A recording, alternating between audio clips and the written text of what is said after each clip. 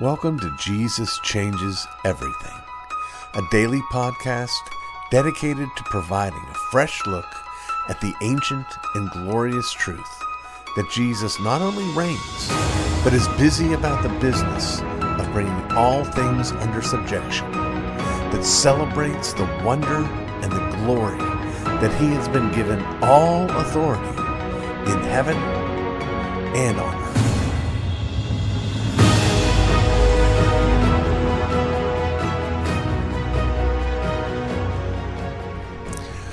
If you're like me, you're probably too cheap to buy extra copies of the books that you really love, but too much in love with the books that you really love to not be willing to share them with others. And it's for that reason that I don't have a copy of the book that I want to talk about today in this curating your book library segment, because somewhere along the line I must have lent it out to someone and I didn't have a spare copy. But it's one of those books that just, I don't know how to describe it. It just crushes the it's really pleasant to read scale and is prodigious in its really helpful scale. And the book is called Angels in the Architecture. That's my kind of a title, because it doesn't really tell you that much about what the book is about, unless you are more attuned to what that kind of language means than I am. One way to describe the book is to see it as a defense of Christendom. That what this book is an exploration of what a Christian culture should look like. And it takes a great deal of its exposition of what that culture should look like from looking at the Middle Ages, what the broader world calls the Dark Ages, and there are reasons for that, but generally speaking, their distaste for that age is because of the influence and power and supremacy of a Christian worldview at the time. And so we would call it, in many ways, a great and glorious time. Yes, again, there are weaknesses, but this particular book manages to artfully and beautifully sort of take us back and forth between what the Bible has to say about culture, what we saw in the Middle Ages, how the hardships and ugliness in our own culture reflect a turning of the back against that ancient wisdom, all tied together with just outstanding writing. The authors of this book, because it has two authors, are Douglas Wilson, sometimes referred to as He Who Shall Not Be Named by certain people who get in a tizzy and get all bent out of shape over anything positive said about him. And the other author being Doug Jones, who ironically could get people in a tizzy who actually like Doug Wilson, because while I understand everything was very good and strong personally, since the publication of this book, there's been some kind of ideological divide between these two Dougs. Well, I happen to know both of these Dougs and happen to enjoy both of these Dougs, and especially enjoy this book. Angels in the Architecture was originally published by Canon Press, and I believe is still available from them, though I'm not 100% certain. But again, I commend it to you, not just because it's a fun read. It's brief, and it's breezy, and it's conversational, But it really does help you sort of learn, not just about the Middle Ages, it helps you learn, I think I put it this way, the process by which religion externalized becomes a culture. It's like watching Henry Van Til reach his conclusion in real time, if that makes any sense. It was Henry Van Til who said, by the way, that culture is religion externalized. One of the things I like about that is it can be profoundly helpful for reverse engineering our walk. That is, when you look and see how the ways the broader culture has influenced your thinking or my thinking, then we can begin to think, oh, now wait a minute, this doesn't sound like this should grow out of our Christian faith. Let's take a look at the Middle Ages. Let's compare and contrast. Another way of putting it is, it's almost like living out the wisdom of C.S. Lewis in his book in his essay on the reading of old books, where he talks about how every age has its blind spots, and how when we read outside of our age, we don't go to another age that has no blind spots, but the blind spots typically are different from ours, so we can spot ours, and it can also help us, spot theirs, but also help us be able to see our own. This is the kind of book, and it's pretty close to my standard. When I talk to you about how I want to encourage you, I want to bring to your attention books that are not labors to read, my sort of very practical standard for that is, if it's a book that I can read just before I go to sleep, then it's a book that should be pretty easy, pretty fun, pretty just not burdensome. I don't like reading heavy books in general, and I especially don't like reading heavy books when I'm not working and when I'm getting ready to rest. This is one of those books. I encourage you to get it. I encourage you to read it. And as you might expect, I encourage you to let me know. I'm sure there's some of you out there who've read this book, and I hope some of you will read this book. Let me know what you think. Angels in the Architecture, published by Canon Press, written by Doug Jones and Doug Wilson.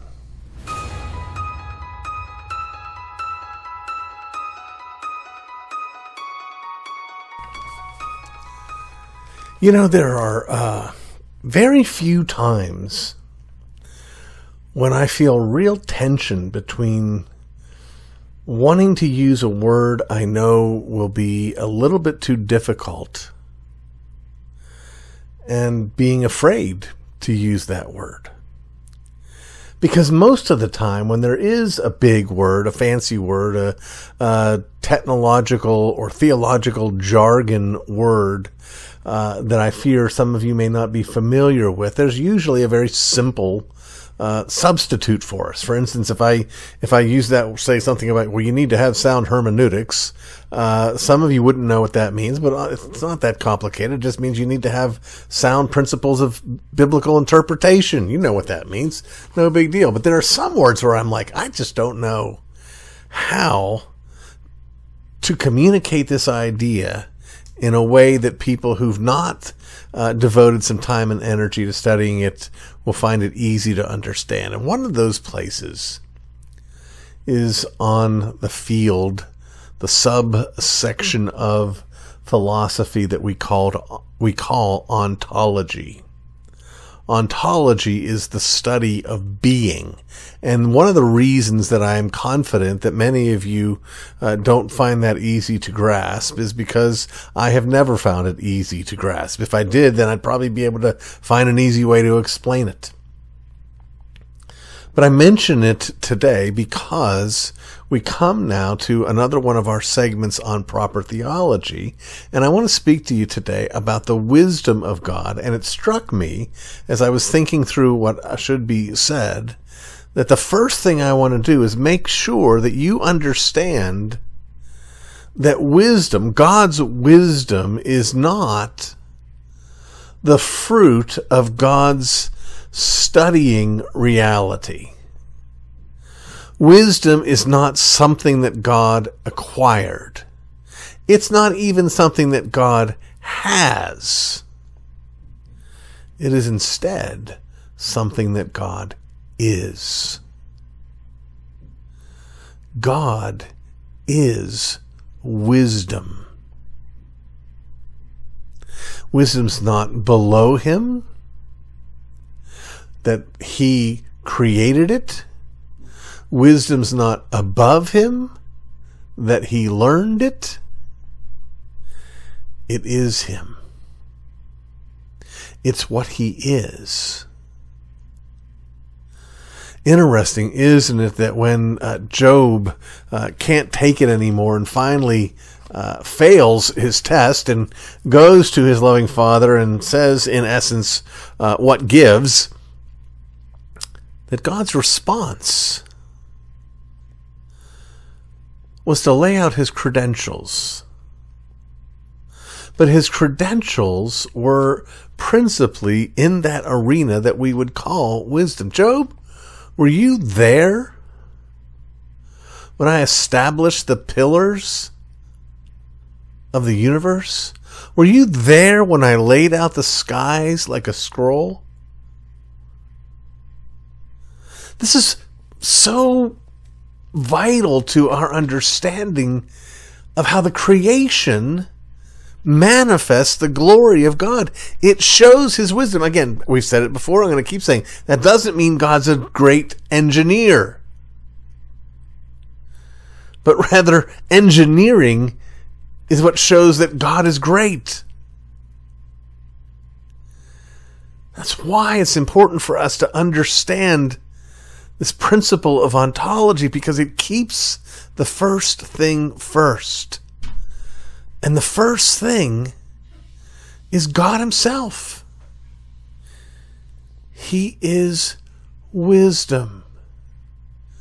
Which means when we go to him and when we ask of him for wisdom, as James tells us, God gives to all liberally without finding fault. Well, why is that?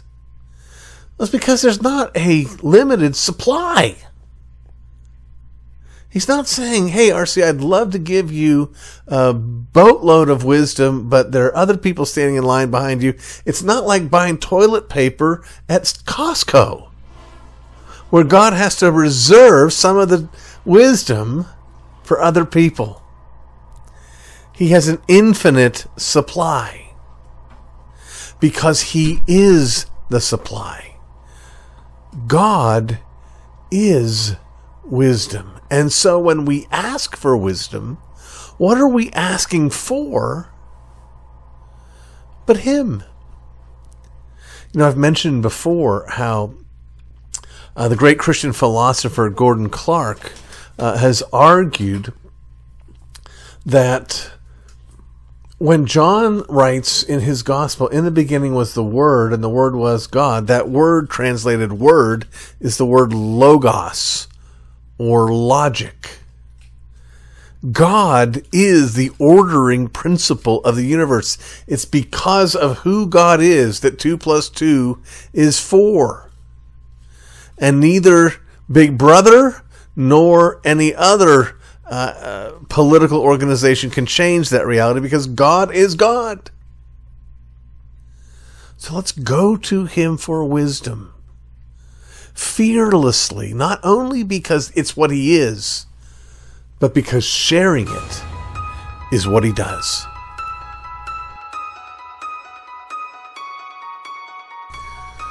We come now to our final segment of our ongoing series, Meeting Jesus.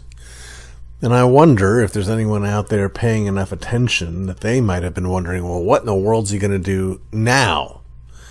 In fact, some of you may have thought, after we covered the ascension of Jesus, surely that's got to be the end of the series, but we've instead, over the last 2 segments, looked at the Jesus encounter with Saul on the road to Damascus and his encounter with John on the island of Patmos. And now you must have been thinking, okay, now that's got to be the last one. Except it's not. This is the last one. So what did we wait for last? Well, we waited for the last meeting with Jesus, the one we're all going to have.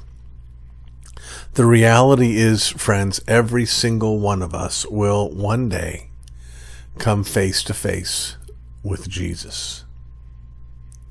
When he told his disciples that all authority had been given to him in heaven and on earth, this wasn't just a poetic way of saying, hey, I've been installed as king.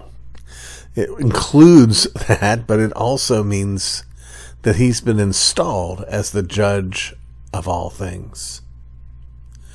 Every single judgment you have made, every single judgment made regarding you, every single judgment that's ever happened apart from you, all judgments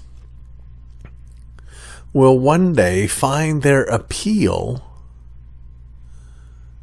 and their final appeal when they come before the one true Supreme Court. Jesus always acts justly. Now, when we meet him, that may be, in fact, in some ways, it should be a scary thought. I cringe every time I hear someone say, well, I may have done this or I may have done that, but God knows my heart. As if this should be a comforting thought, that God knows our hearts. He certainly does know our hearts, and that's not going to make things better. But better still, we are in Christ. And because of that, not because of our goodness, not because of our well-intentioned hearts, which don't exist, but because of his work for us. The one who laid down his life to receive the penalty due by justice for us, instead of us, is the one who will make the final judgment about us. I know that we've covered this already, but I love the description, Luke's description in Acts about Stephen's vision as he's being martyred, being the first martyr of the New Testament church. And he tells us that he looks up to heaven and he sees the heavens open and he sees Jesus standing. Well, why in the world would Jesus be standing when he ascends to heaven? He ascends to a throne. He ascends to that judge's seat. Judges don't sit.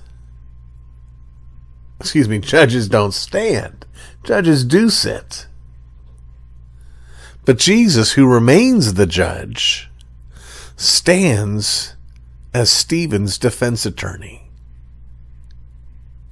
Jesus makes his argument, and Jesus' argument is Jesus, and Jesus' argument is to Jesus. And so when Jesus hears Jesus' argument of Jesus, Jesus then declares us not guilty.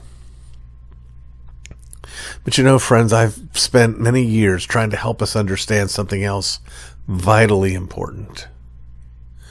The Bible uses language to help us understand the nature of the work of Christ for us, being our substitute. It uses language of substitution. It uses language of law breaking and punishments. It uses language of debts and payment of debts. And so we end up talking about, well, my sins went to his account and his righteousness came to my account. And that's all true, all well and good. It's just not the whole story. Because in the final judgment, not only is Jesus our defense attorney, not only is Jesus the judge,